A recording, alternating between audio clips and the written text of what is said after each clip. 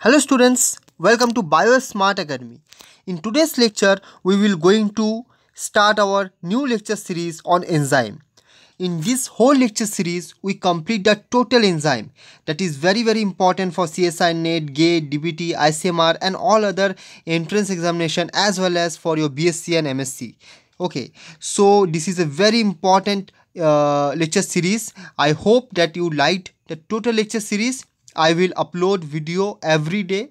Okay, and if you like the lectures, please share and subscribe.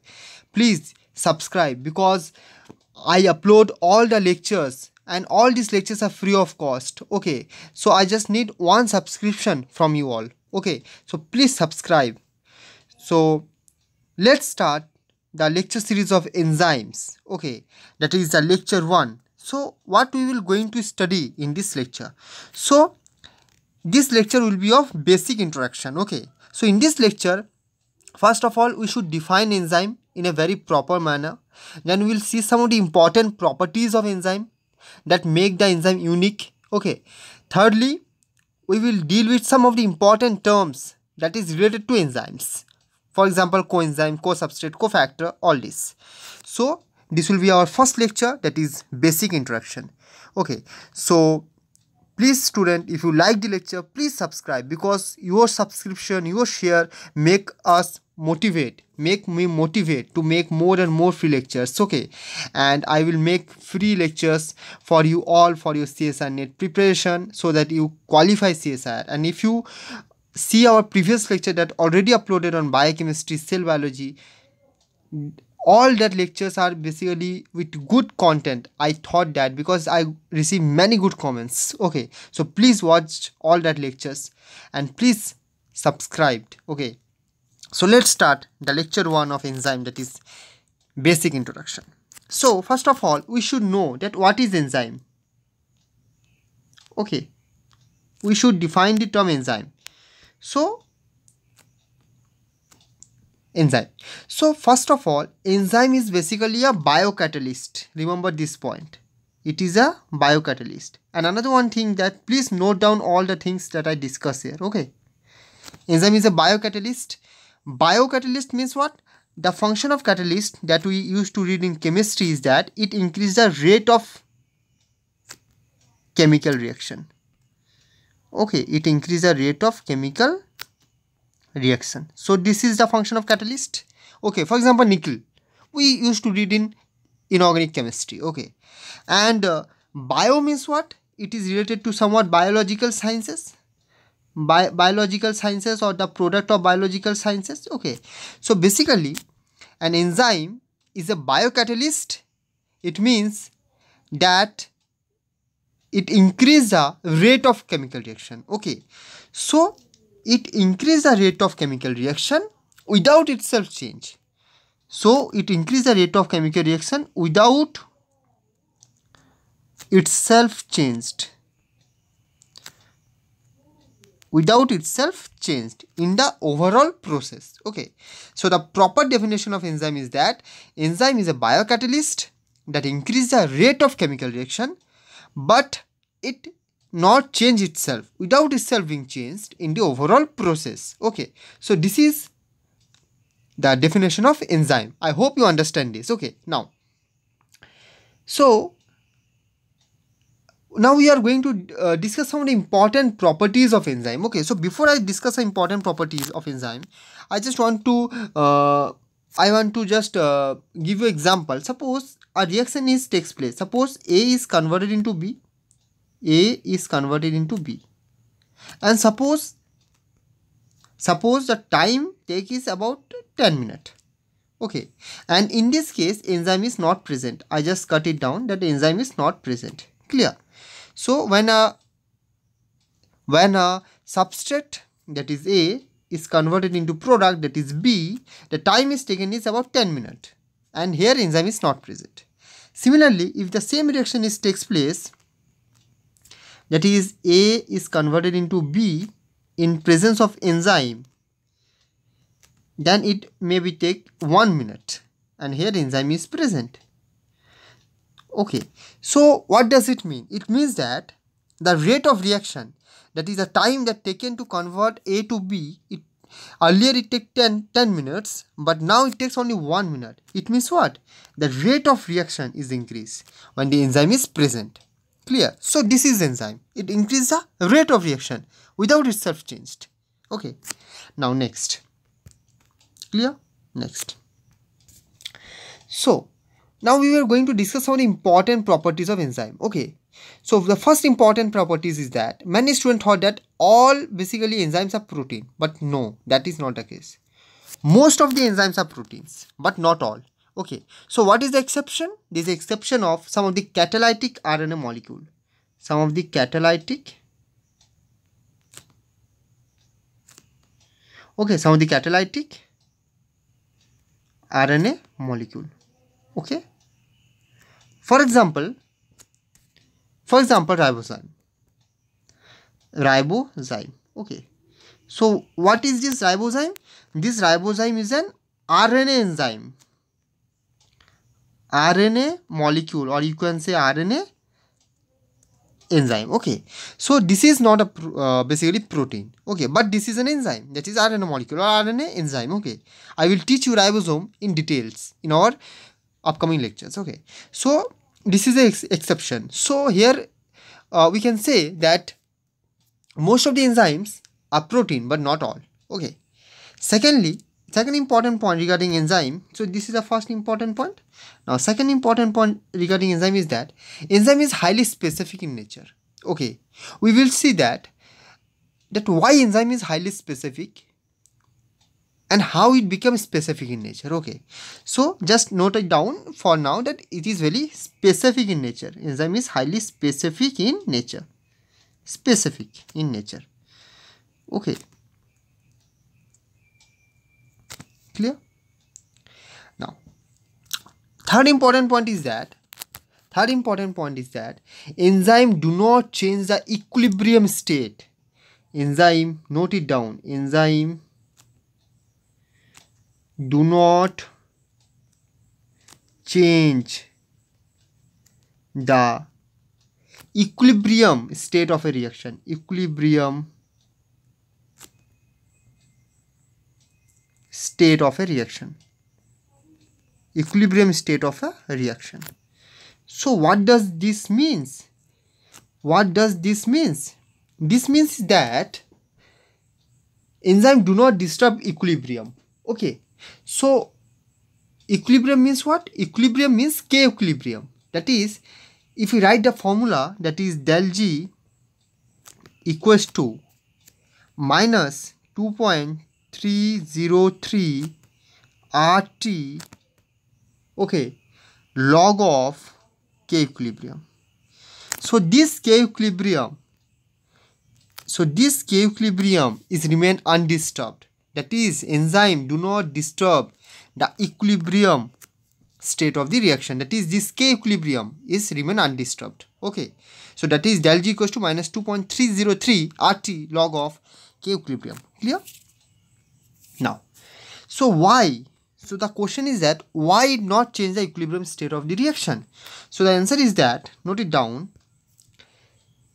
it means that if a reaction favored in forward direction, it will remain favored in forward, whether enzyme is present or not.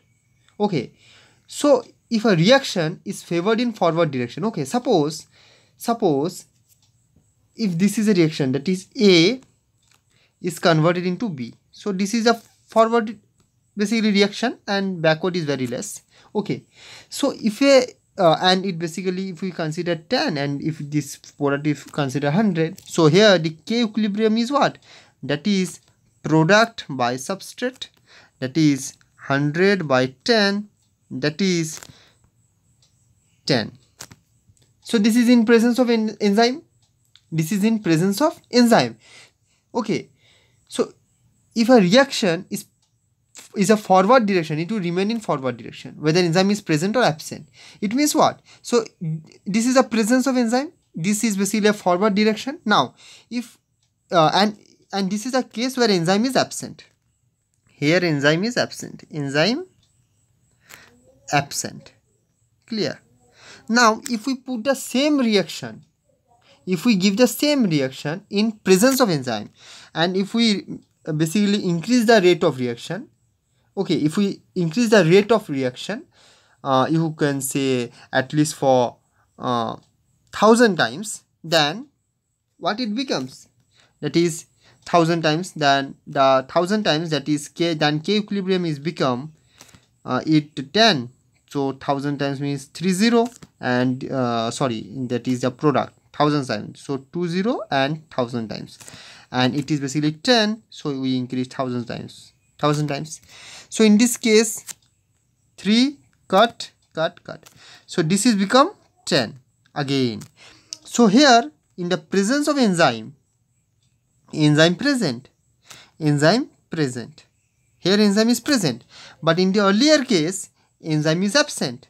Okay, so in this case enzyme is absent, but it does not disturb the equilibrium state. Okay, equilibrium is remain 10, and when we put the enzyme, the rate of reaction become increased 1000 times.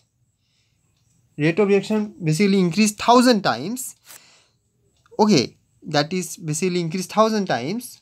If an enzyme involved, it increases the rate of reaction by 1000-fold or 1000 times. Then here it become what? Remains same. That is del G remains same. Del G not changed. Clear? So this is the point, that enzyme accelerate the forward and backward reaction to the same extent. It does not disturb the del G, or you can say it does not disturb the K equilibrium. Okay, so this is a concept. Okay, now, so I hope you get all the important points. Another important point is that enzyme increase the rate of reaction, but how? How it increase the rate of reaction? By lowering the activation energy. So enzyme increase the rate of reaction, but how? By lowering the activation energy.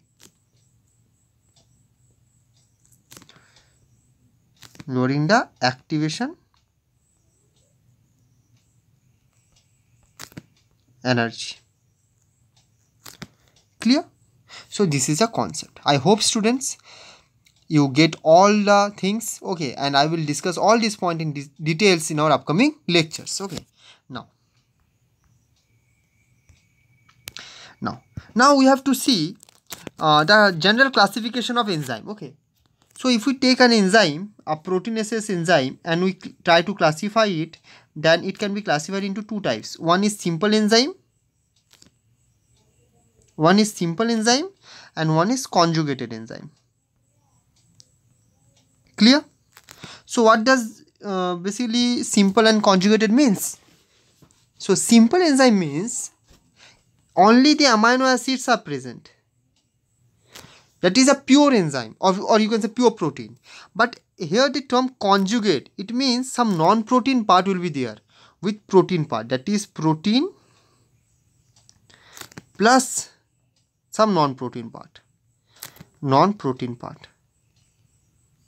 So this is a conjugated enzyme. Okay, so our main target is to read the conjugated enzymes. Okay, because this is very important, because for a functional enzyme non-protein part is very important. So now let's discuss conjugated enzyme in details. So conjugated enzymes. Okay, so what are these conjugated enzymes? It means firstly we see that protein plus non-protein. So protein plus non-protein makes the conjugated enzyme. Okay, clear? And the non-protein component here the non-protein component is known as, or you can say is called, cofactor. Note down, cofactor. So now I hope that you understand cofactor. Non-protein component is cofactor, and this cofactor is required for catalytic activity.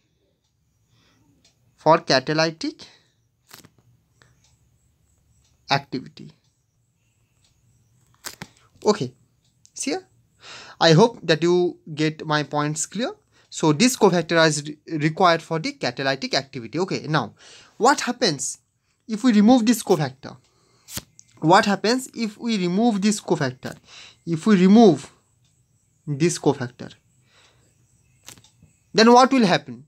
So if we remove this cofactor from a conjugated enzyme, then what happens? Then only this protein part will remain.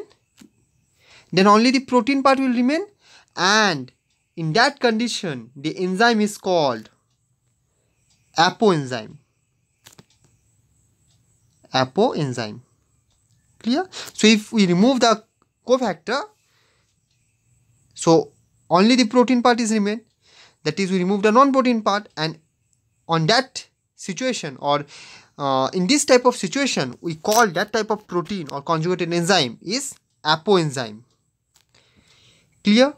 Now, so this is apoenzyme, and this apoenzyme is biologically inactive. Biologically inactive. Okay. So I hope students till now you got a clear idea. If you have any doubt, comment me. Okay. Now, so this total part, that is the protein plus non-protein, that is the cofactor. If we combine this total part is called holoenzyme. What? Holoenzyme. Holoenzyme. And what is this holoenzyme? This holoenzyme is biologically active. Biologically active. Clear? So protein plus non-protein, that is the cofactor, is known as holoenzyme, and it is biologically active. And if we remove this cofactor, that is non-protein part, only the protein part is remain, then we call it as apoenzyme, and it is biologically inactive. So I hope that you understand these things.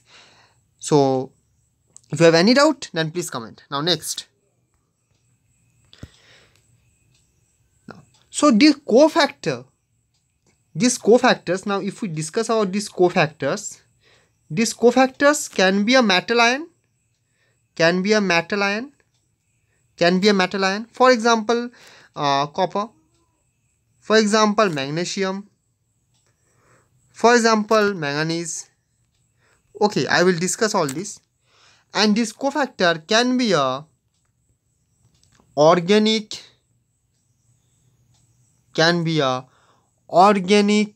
component, or can be organic compounds.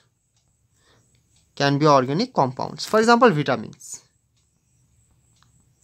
Okay, so it can be metal ion, it can be organic compounds. Okay, now so the cofactors that are basically organic compounds, we call that type of cofactors are coenzymes.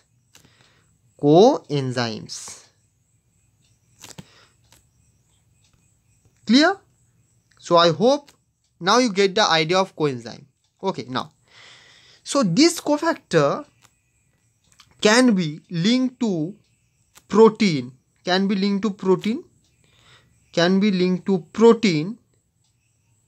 either through covalent or through non-covalent interaction. Okay, either through covalent or non-covalent interaction. Okay, so when coenzymes or cofactors are tightly associated, okay, just note it down. So when coenzymes, if we take, it is tightly associated with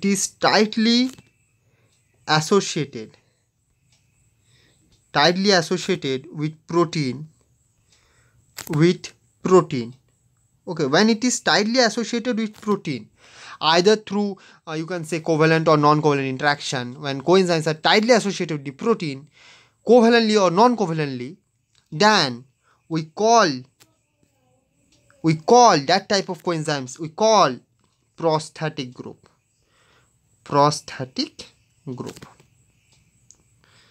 So students, I hope that now you understand the concept of prosthetic group. Prosthetic group is always tightly associated with protein, either through covalent or non-covalent interaction. Okay, now if cofactors or simple metal ions or any other cofactors or complex compound or organic compounds, okay, and you can say anything, transiently associated, okay. So when, just write down, when coenzymes are transiently associated, transiently means loosely associated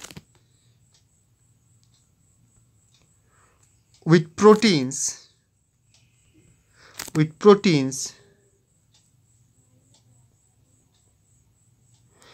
called, so when it is transiently associated with a given enzyme or a protein molecule, we call it as co-substrate.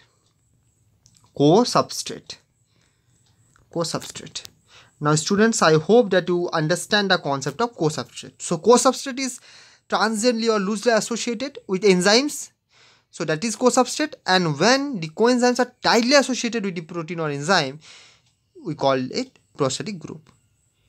So I hope students you understand all the things, all the concept very nicely. If you still have any doubt, comment me on the comment box. So with this note, I end the lecture 1 of our enzyme lecture series. Okay, if you like this lecture, please share and subscribe. It motivates us to make more and more free lectures. Okay, and I will make more and more lectures. I will try to cover the total syllabus of CS and NET. So we will meet in our next lecture of enzyme lecture series. Till then, thank you.